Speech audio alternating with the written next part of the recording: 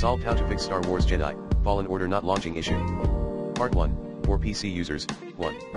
Update your graphics driver using the recommended Avast driver updater in this video guide. 2. Run Steam as an administrator.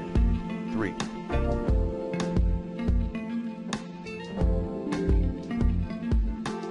Verify the integrity of your game files in Steam.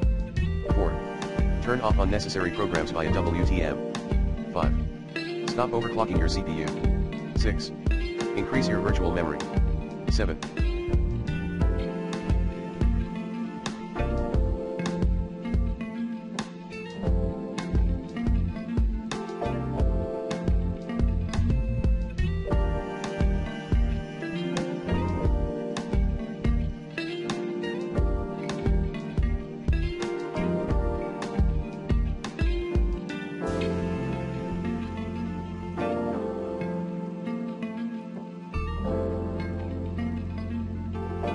Check for Windows updates.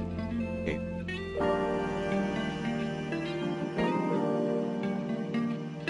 Uninstall then reinstall your game. Part 2, for Xbox players, 1. Restart your console. 2. Update your console. 3.